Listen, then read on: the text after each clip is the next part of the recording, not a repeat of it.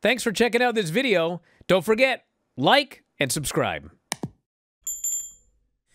All right, as noted at the start of this show, it was announced on Raw that beginning October 7th, so 1 month from now, Raw moves back to 2 hours for the first time in over a decade. It will be a 2-hour show through the end of the year, and then they will move to Netflix. And it's a 3-hour show when they move back to Netflix. It is 3 hours? Yeah. I got it confirmed a few minutes ago. The basic situation. The dream is over. Yeah, the basic situation is that it was a USA Network call, not a WWE call, and I'm not sure why. I mean, I don't say artificially because that's a bad word, but it will boost the ratings of the show because they won't have that third hour that drags down the average. But I'm not sure exactly why USA made the call because obviously... Well, maybe they had a plan for the 10 o'clock hour, and then... Because originally it was just Raw was done, and then they signed the Netflix deal and found out, well, shit, we got 3 months we're going to be off the air. September, 4 October, months, November. and so they made a deal with USA, and maybe USA was like, we already have something at 10, but we can do 8 to 10. It could be. It was USA Network made the call. Or maybe they didn't want to pay for 3 hours. No, it didn't have to do that because they weren't paying for hardly anything for this anyway. Basically, WWE had the basic choice WWE had when they had that gap, because the contract with USA, the contract itself with USA actually ended at the end of the month of September. So this is still under the old. These next couple of weeks are still under the old contract. October 7th will be the first show under the new 3-month contract, which is a $25 million deal for 3 months, which is way below market value. And so for those 3 month for that 3-month period, WWE had the choice of Peacock or USA. Essentially, those are the only. I don't want to say those are the only places that wanted them. I don't know, but those were the two. That was like the choice, and Peacock was not willing to pay extra. They would have taken it and taken the 3 hours. And I guess USA was only going to take the 2 hours because maybe they had something planned, or maybe they don't want to, I mean, it's, it'll be starting next month. I mean, like right now, they got 6 hours a week of wrestling, which is actually great for them because wrestling is so much higher rated than anything else they've got. But, they didn't, it wasn't in the plans. I mean, the plans were to drop Raw at the end of this month. And so whatever it was, this was the way it was all worked out, that, they were going to take it for 2 hours. And, that's the basic deal. But, yeah, they're going back to 3. What ratings we had this weekend? Yeah. We knew it would be bad, but that collision number.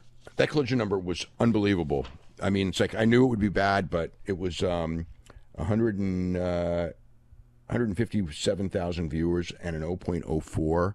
Like I thought it would be like an 0.07, but I mean they were going against. I mean they went head to head with SmackDown, and they just got, that was the key.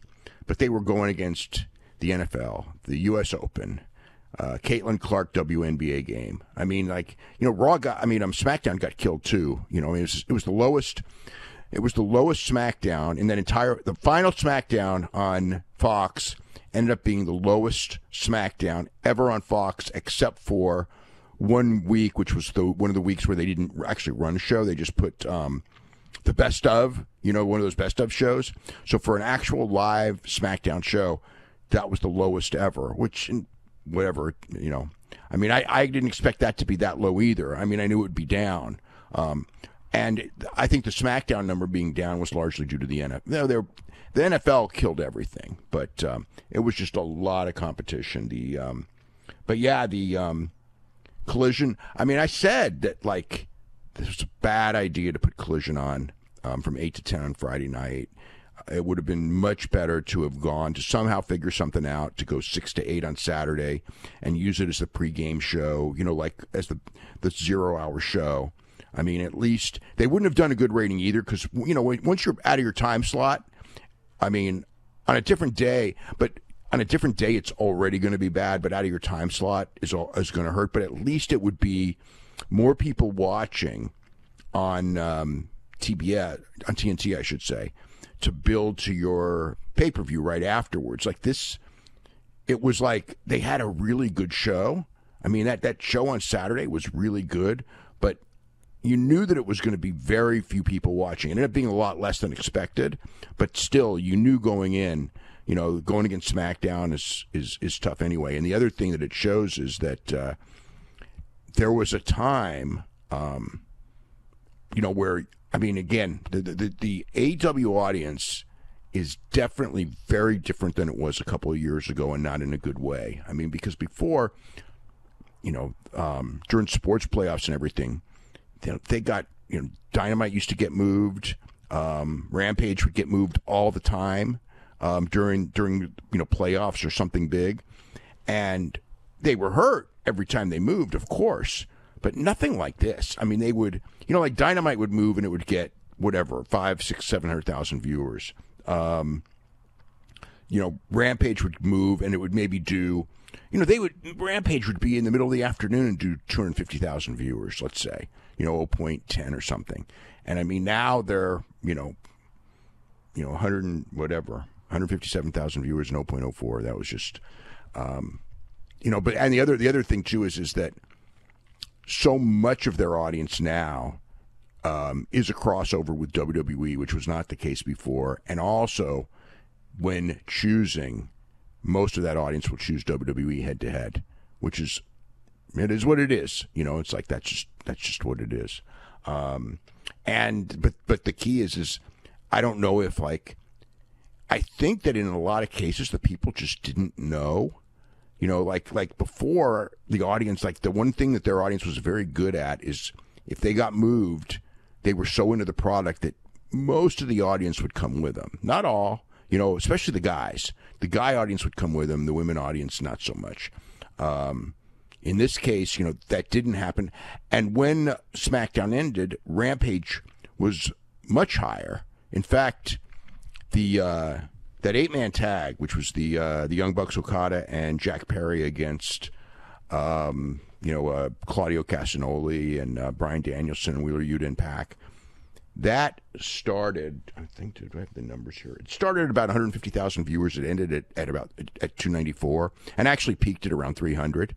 So it actually doubled, and it went from 0.04 to 0.10. I mean, I cannot recall. I'm sure it exists somewhere, but I can't recall a fight. I can't recall, it probably has happened with a fight, but I cannot recall. I could not name you one pro wrestling match ever that doubled viewership from start to finish. And some of that, I mean, it was going way up.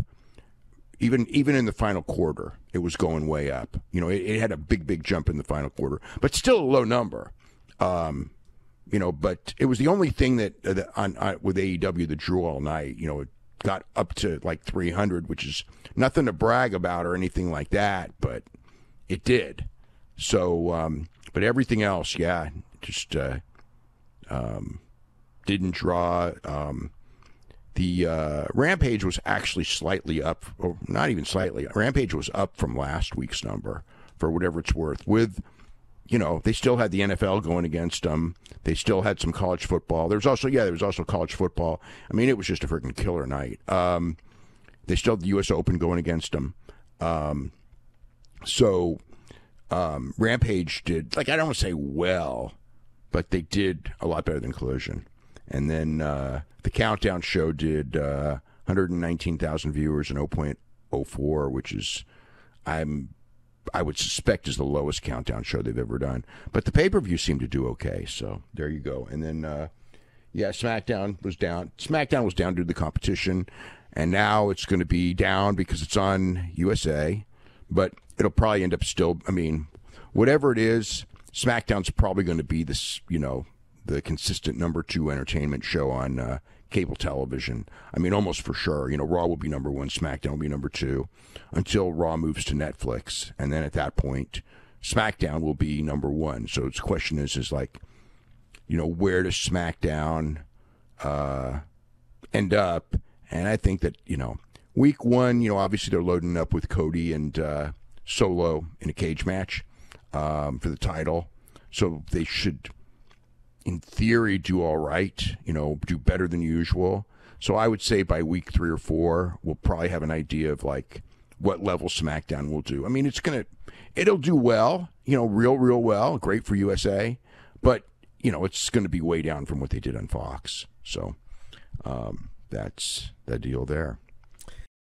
Thank you for watching. Make sure you subscribe to the channel and click that notify button, and you'll never miss a video again.